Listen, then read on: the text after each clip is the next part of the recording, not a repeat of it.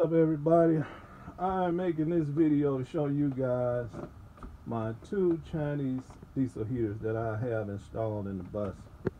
They are operational, everything works fine. This is the front one in the first half of the bus. You can see I got the display right there on the edge of the counter. This area right here is going to be a couch slash bed built over top of this diesel heater.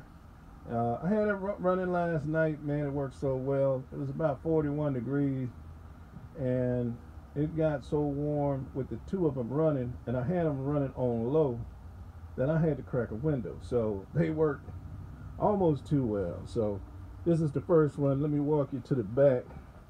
I can show you how I got the second one set up. This is the middle room, or the daughter slash guest room here.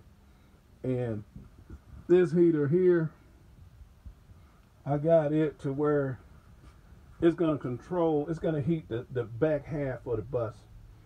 This vent right here is one of those ones that opens and closes, and you know, when you want heat in this room, you open it, and when you don't, when nobody's here and just me and my wife rolling, we'll just close that off.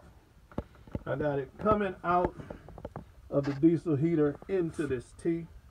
What goes into this side heats this room. What goes in the other side goes through the wall and into the master bedroom.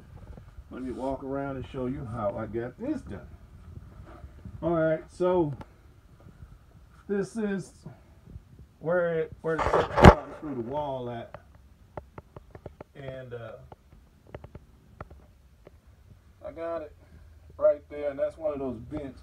This one can't be closed, but I went to the RV store today and ordered 3 more of those closable vents.